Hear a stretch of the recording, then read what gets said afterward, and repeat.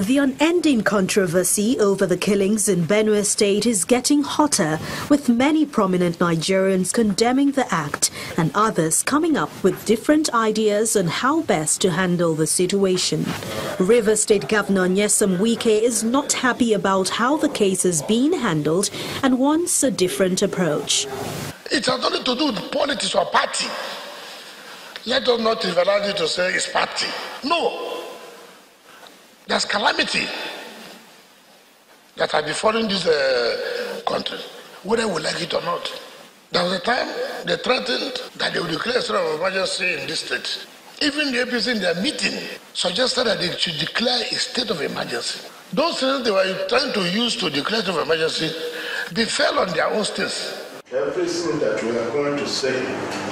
But some other persons are already mending fences and working out strategies to wipe off the political bickering caused by the attacks. Nasarawa State Governor Al-Makura says he is committed to helping people from the neighboring Benue State overcome the security challenges.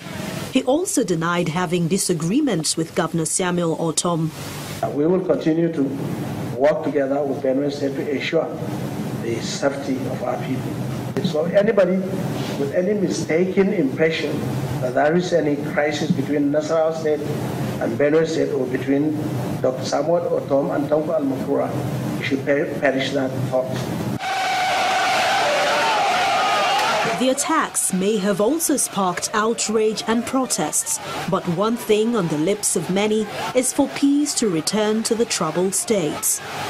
Kogi State Governor Bello is asking everyone concerned and others who feel disappointed about the security challenges in the country to be patient, insisting that Nigeria must not be allowed to disintegrate because of these issues.